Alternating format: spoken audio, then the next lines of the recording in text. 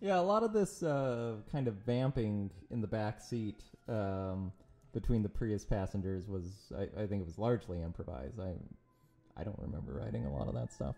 No, a lot of the little one-liners like, Wolf Mother or Mother Earth or any of those things were definitely improvised by Elizabeth and Lance.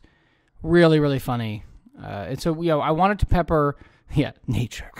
I wanted to pepper in improvised lines because I think that really helps scenes feel unwritten, and I guess that's the point. But it's nice to be able to include those and allow the collaboration to occur. And I, as a director and as a writer, making films, not plays, it's nice to be able to work and get other people's ideas. I have to say, this is one of the best looking casts of any of the episodes, I think. Yeah, damn right. And one of the most talented. And very into vehicle safety. You can see that everybody's belted up on this. I thought Elizabeth was really funny. She was really game to do just about anything for the character. She came in those feather earrings of her own accord, and I love how she got the character quite a bit. She had so much fun with the role. And I just want to give another shout out again to Danny and Ned. They make me laugh every time. I think Danny is just an incredible actor. He can do anything, and he can go from genuine to sarcastic to funny. Yeah, in this moment here when he's talking about him breaking up with his girlfriend, it was a nice, genuine moment, and that's one of the things that I wanted to try to capture in Milkshake was feel genuine ups and downs, ebbs and flows of feelings, going from fear to humor to sarcasm to actually having to come to sort of a catharsis and admit his faults, admit the character's faults. And it's something that we don't see a lot of in webisodes, not criticizing anybody in particular, but it's a lot of often non-sequitur humor, and I wanted to try to get at something a little bit bigger, a little bit harder, so that we get characters who actually have a turn. It's just something very hard to achieve in a webisode.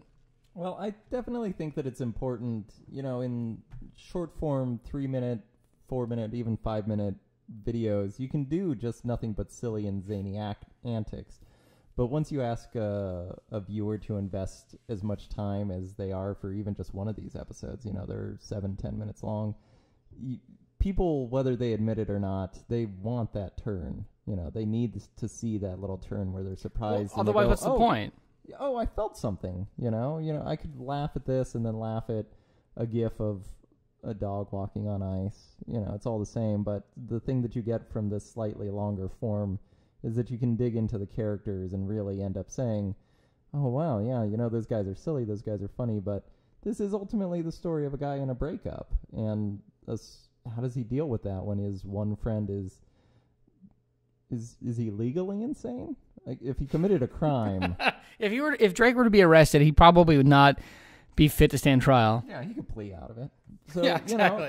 That's a rough struggle for poor Danny here to have to go through, and we're inviting our audience to come along with us on that journey. Well, I think that also when you're making comedy, and this is just my own opinion, because obviously other people are going to feel differently about this, but I believe that in order to have comedy that means anything or that actually has some punch to it, you need to have real moments of feels, as it were, where one character is feeling the exact antithesis of how, say, the comic relief is feeling. You only get comic relief when you have the ability to juxtapose it against something that is genuine. So Lance here admitting to these total strangers, which often happens. You sit down, for whatever reason, you might get into a conversation with somebody you don't really know, and you feel comfortable telling them what's wrong with you. And Lance here, in this case, does it to our Prius passengers and drivers, and that allows the humor to shine through with Drake and with the rest of them. Yeah, the journey that he takes is, ultimately, if at the start of the episode he had been able to say to his one close friend, hey, I'm in a pretty bad place over this breakup right now. Let's take it easy tonight. If he had been able to say that, if he had been able to admit it up front, he could have avoided all of this, but he couldn't, and it was only by going through that journey. I think it's called an arch. No, I think it's called a causeway, actually. There it is, yeah. Yeah, a river of feels.